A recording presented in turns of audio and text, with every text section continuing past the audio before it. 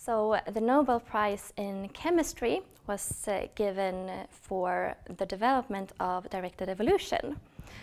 And this prize was given to 3 people: Francis Arnold, George Smith, and also Gregory Winters.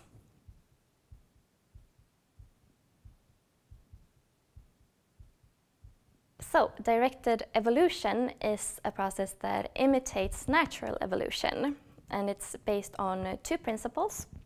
First, you introduce changes into the organism, and then you pick out the organism that has the desired changes that you're interested in for a specific purpose.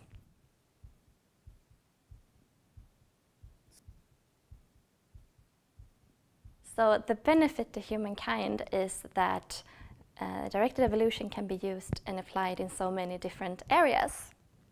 For example, you can develop new drugs. You can also develop new materials, for example, plastics, and also different biofuels.